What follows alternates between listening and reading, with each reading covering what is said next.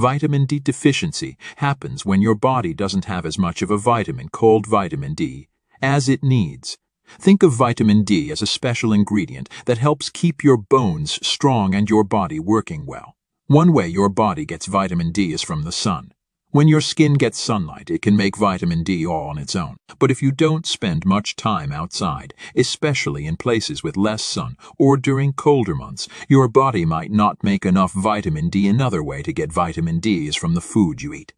Some foods like fatty fish, think salmon or mackerel, egg yolks, and fortified milk or cereals have vitamin D in them. If you don't eat these foods often, you might not be getting enough vitamin D from your diet.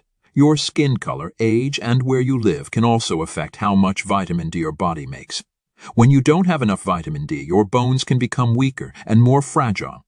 You might also feel tired or have muscle aches. It's not good for your overall health. If you're worried about not having enough vitamin D, it's a smart idea to talk to a doctor. They can help you figure out why it's happening and what you can do to make sure you have the right amount of vitamin D in your body.